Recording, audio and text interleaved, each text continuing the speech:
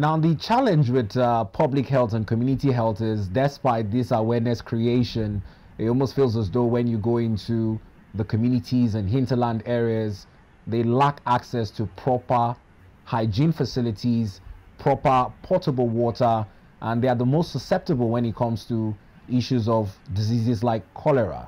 What's your call on the government and well-meaning individuals to intensify investments in wash projects?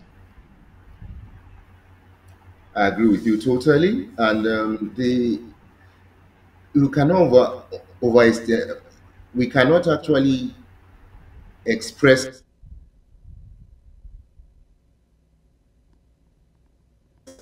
with the body into cholera.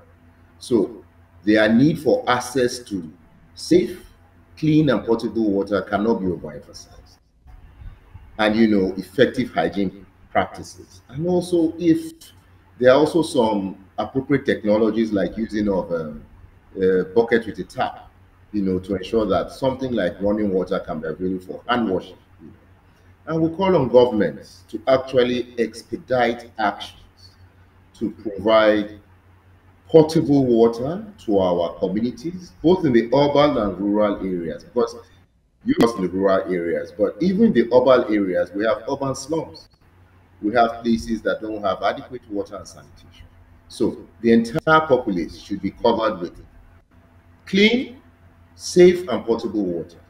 And then also to have proper facilities to do a lot of hygiene. Hand washing is straightforward. If we had time, I'll demonstrate the steps, because hand washing alone can actually reduce the burden of cholera and all other diseases that are transmitted from the hands and water fecal diseases by between 50 to 80%.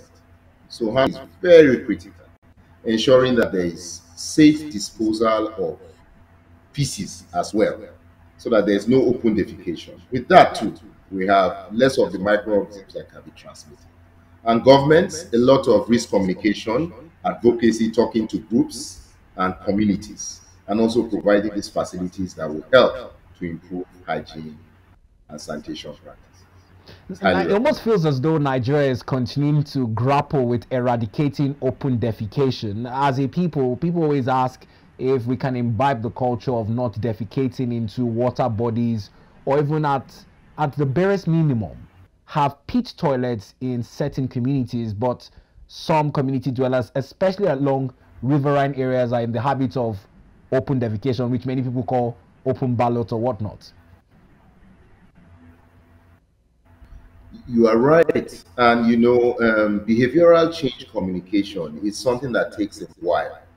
And we need to communicate and still actually emphasize that communication to our communities and our people, because it's actually the people that will actually decide and say enough of open defecation, providing latrines, either pit latrines, ventilated improved pit latrines, or other more sophisticated methods of sewage disposal.